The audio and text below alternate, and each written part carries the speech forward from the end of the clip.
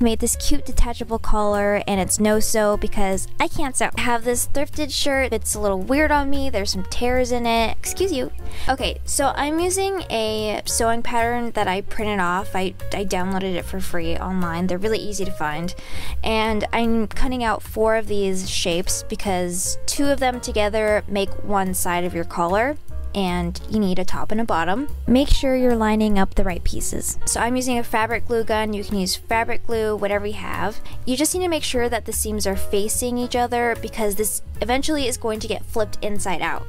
And I'm using a few scraps of the hem to use as the tie because I didn't want it to fray. And now we're flipping it out. And this is how it turned out. It looked a little puffy in the end, but that's nothing a little steamer can't handle. And this is it. This is your detachable no-sew collar.